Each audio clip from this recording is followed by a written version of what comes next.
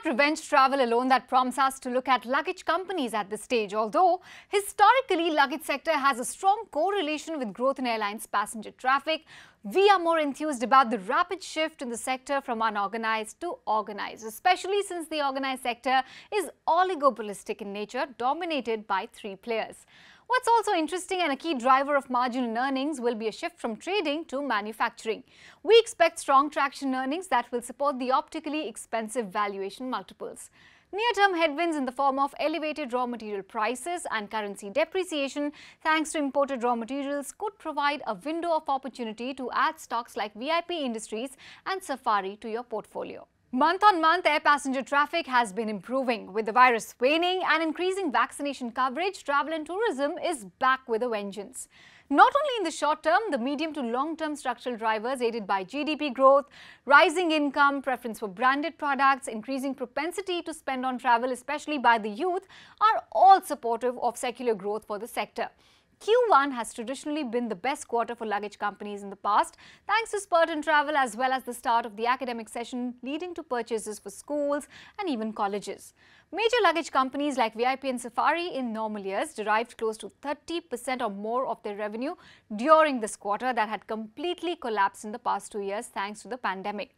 With normalcy fast returning to all sectors of the economy, these companies are gearing up for a big first quarter of FY23. Luggage sector has a dominant share of unorganized players. Pre-pandemic, the size of the industry was close to 9,500 crores, dominated by unorganized players. Post-GST itself, a value player like Safari, for instance, with its mass brand, wrested market share from unorganized segment as the 18% tax reduced the price gap between entry-level products and the unbranded ones. Safari grew at a CAGR of 24% in the 4 years prior to the pandemic. The pandemic worsened the plight of unorganized, smaller players as liquidity management had become a big challenge. Rising ocean freight costs led to supply disruption and therefore stock shortage. Given the weak demand environment, the spike in raw material costs could not be fully passed on, impacting profitability as well as cash flow. Organized players have started offering replacement warranties, which adds to their attractiveness. Being a 3-player market, VIP, Safari and Samsonite will reap the benefit of this shift. There's a strong shift in the market in favor of hard luggage made with high-tech plastics that are lightweight and durable. VIP is seeing a rapid increase in share of hard luggage from 52% of sales in the year-ago quarter to 61% in the last reported quarter. For Safari, the share of hard luggage at the end of FY21 was close to 41%. Needless to mention that hard luggage is manufactured in India, thereby reducing import dependence. Safari, meanwhile, is incurring a capex of 50 crores at Halol to expand its hard luggage capacity.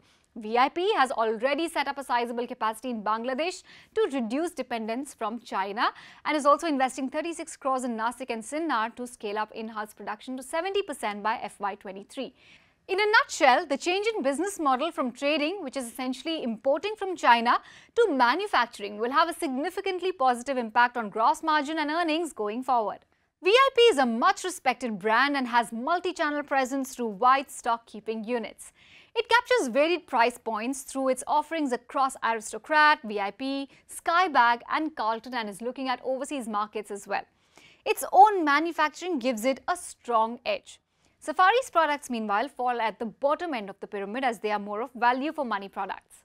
Apart from Safari, the portfolio also includes other brands like Genius, Genie, Magnum, Activa, Orthofit and G-Scape. Safari also adopts multi-channel distribution and has multiple SKUs which make it ready to capture demand as it returns. We expect strong earnings CAGR of 85% for VIP in the next 2 years, riding not only on improved top line but also on structural transformation in margins as the share of own manufacturing significantly ramps up. Safari is set to ride on gross margin improvement thanks to capacity expansion and top-line growth aided by market share gains from unorganized players as well as down trading. We see earnings CAGR of 71% for Safari in the coming 2 years. The near term, however, doesn't look too rosy for these companies. Given the commodity inflation exacerbated by the geopolitical tension, these companies are likely to witness twin challenges of rising input cost and a weak currency that hurts as they still rely on imported raw materials. Any near-term soft patch, therefore, may be a great opportunity to add these luggage companies to the portfolio.